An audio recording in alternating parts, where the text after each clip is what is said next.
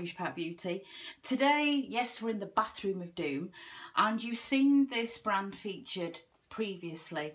I ordered from this brand when it first launched, and they launched on the Josh Wood website, and also you can buy it in Boots or online from Boots. And I'm a huge fan. I've always home dyed my hair. It's just one of those things. I am by no means an expert. I'm not a hairdresser. I have no background in hair. I do cut my own hair. I do all the things you're not supposed to. And this is just how I dye my hair. It may not be how everybody else does. You will see. One thing I will say is I wanted to show you this because if, like a lot of people, you think it's a very difficult process and you've got to section all your hair and you clip all your hair into different sections, that kind of thing, and it puts you off, I wanted to show you what great products can do. And basically, because this is so good, you really have to do so little to get great colour, and this really does give great results. Covers the grey, it's a superb colour, it holds its colour. There's going to be a few videos like this because I want to talk you through other products that I use from the range as well. But I wanted to share this with you. This was actually sent to me by Josh Wood PR. They saw my video about the products I'd bought and asked if I'd like to, you know, have some of their products. And because I've tried everything, I picked my two favourites, one being the dye and one being the everything mask, which you will see in another video, because it's probably the best hair mask I've ever used. But this is how it comes. This is the hair dye. Very clear. I love the fact that you can see this. I love the fact that you can see very clearly what shade you are. Now I've picked lightest brown. Now you can see I am quite dark brown. It has been dyed for a long time. This is my natural hair. I've brushed it with a paddle brush and a wet brush. This is how it is. You can see where it's gone grey on the top. That's what I want to show you. There is a colour difference. Now in the summer, I actually prefer to go for a lighter shade because I also don't notice the grey growing out as much when it's lighter. And I quite like a little bit of difference. But the lightest brown is still quite a dark shade, which I like. It's not a sudden transformation. You don't have a lightning streak down the centre of your head or anything like that. So I chose lightest brown, but I have used all the shades in the brown. I try not to go as dark as I used to because it just doesn't work with my skin tone. My skin tone's lightened a lot and it makes it look quite stark. So tone wise, I'm quite cautious, but I have used lightest brown before and I love it, so I chose that. This is how it comes. This is your box, lots of information. It's a 30-minute hair dye. So you open the box. I like this because it's very sturdy. A lot of hair dye boxes are so breakable and you rip bits off and it's a nuisance, and everything fits nicely. It's not wedged in, which you do find. So you have your bottle and this is your colour activator, and they're all labelled, and if like me you wear contacts and your eyesight's a bit dodgy, this is great. The big labelling's great. So you've got B there. It's really, really straightforward. There is a fantastic information leaflet and I would recommend you use it. It tells you anything and everything you need to know. Some hair dyes you have to wet your hair first or wash your hair first. Some you don't. This you don't, but it's always good to check. Also, one thing with this hair dye that I haven't experienced with others, when you rinse it out, they also recommend that you shampoo after. And I like that because it just really cleanses the hair and the scalp when you finish dyeing. Not detrimental to the colour at all. It's stunning, but I love that aspect of it. So we have B and we have A. AB. So you have your colour that goes into your activator. You simply unscrew the top. You'll see I'm going to show you what I do. You also get, which is fantastic, proper salon grade gloves. If you are a home dyer, you will know how many gloves you get, and the first thing you do is get a finger through them. I used to have very long nails. They didn't work with the gloves, and the number of times I had stained fingers. These are proper industrial gloves. They're great. So, you know, everything's been considered, which I love. Then, oh, it just gets better. You have a deep conditioning treatment, really beautiful. Do use these, they're there for a reason. Don't skip this side of the dyeing. You also get a barrier cream. Now, for anybody who dyes their hair at home, I don't know what you do. Some people will say, oh, I've got this brown mark all around my forehead and my ears. I've always used cleansing balms. So a good cleansing balm, and I just line round my face and my ears. This is Salon barrier cream. So you put it to stop your hair dye dripping down your face and dyeing your face. So they've thought of everything. What gets even better is if you do make a little mistake, and there are stain removing wipes. Genius. This, obviously Josh would knows what he's talking about. Come on, he's the main man when it comes to colour. He's also a Yorkshireman. Hello. And, you know, as far as I'm concerned, being a Yorkshire lass, Yorkshire can do no wrong. So genius. So you've even got the wipes. So any little, if you do happen to catch something, you can use it. And even if you notice it, you know, half an hour later, they still work, because I've done that. So we're going to go through how I dye my hair. So I've already said to you, no way am I an expert at all. And those of you that have watched my channel for a long time will know I'm pretty rubbish. My hair's kind of however it lands, it lands. So I apologise if you are hoping that this is going to be a really professional presented video. This is just a standard woman at home filming how she dyes her hair. The first thing I do is I brush my hair, completely brush my hair. I also always have a hairband around my wrist, and I keep it sort of up there. So when I have the gloves on, I can actually take it off easily, because when I get my hair coloured and all the dye on, I like to tie it up in a big knot. It comes out easily, but it just keeps it out of the way rather than having towels draped over my shoulder. It's just how I've always done it. So I brush my hair, and basically this is sort of where the grey is. It's all here. And I have said, you know, take a seat when I say this, that because I can't see the back of my head, I often forget about it. Just to let you know. So first things first, I have the B bottle, and I'm just going to unscrew the lid. Simple as that. Then I have A, that's the colour. So you unscrew the lid, and then you have one of those puncture pieces in the top of the lid, and you just puncture a hole through there. The other thing I like about this is you don't get lots of colour suddenly squirting out, which I've had before, and you end up in a bit of a panic. And then you squirt this into the bottle. Now what I tend to do is I actually roll the tube down as I go. I need to just stand it down. So I'm getting every last bit of colour out of this tube, and it is extremely easy and flexible to squeeze right down and flatten it, so you're getting every bit of colour out. There you go. That's the tube. That's all the colour gone. I also want to say, because I'm sure maybe somebody will comment, there's no way I dye my hair with full makeup on. I've seen videos where everybody looks perfect.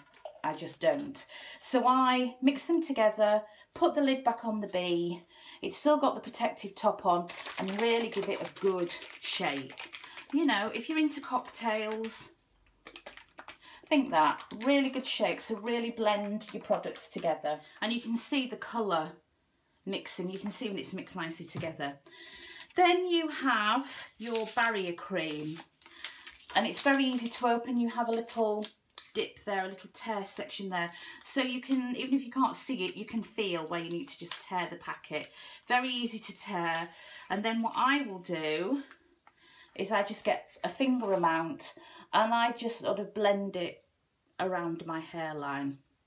Now this is how I do it, and I also go over my ears as well, because I have in the past had very delightful auburn ears. When I used to dye my hair a sort of auburn red, I did spend a few days with sort of red elf-like ears because I'd got hair dye on, and I am quite free with it. Now this may not be how anybody else would do it.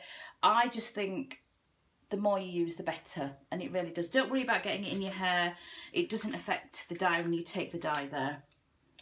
But I like to just coat the top and the back of my ears. But if you're on your own, it is very difficult sometimes to do it all. I know some people that have, you know, friends that help, sisters, husbands, that kind of thing. If you generally dye your own hair, it is very, very difficult to sort of cover every eventuality. So I do all that. And there is quite a bit of barrier cream left, but I love this and it smells so nice. So I do put a lot on. That's what I'm like. Give this another shake. Now, this is where you're going to realise that I am by no means an expert, and it just shows you that basically the product's so brilliant because you don't have to be. That's the beauty of it. Now, one thing I will say, I don't section my hair at all. I never have. And I still find that I don't have a problem. This hair dye is probably the best I've used. I don't feel it's patchy. I don't notice any patches. I do ask people. There's nothing. What I try and do is I do try and aim sort of down the seam of some of my worst parts of my hair. But you can see I just start off gradually just blending and sort of wetting the hair back, just so it's going in the right direction and I've got control. And then I put it here. So I'm not applying it straight to the hair. As I say, this is just how I do it. And I start working it through with my fingers. It's just a method that I have used for over 20 years. And again, I just start working it through. I generally will wear an old dressing gown or something that doesn't matter. This particular top I've been using for gardening and it's got ripped, so it doesn't matter. And it goes over my head quite easily. So this is what I start to do. Squeeze a bit onto the palm of my hand and just start to work and massage it into my head. It smells nice. There's no ammonia in this whatsoever. And it is the only hair dye I have used that doesn't sting my scalp. I had a couple of perms many years ago and one of them actually burnt part of my scalp, only a small area. And it really damaged it. And whenever I used anything like dyes, it stung. This is the only hair dye that has never stung. So once I get a nice colour sort of on the top, I'm working it and massaging it into the back of my head here.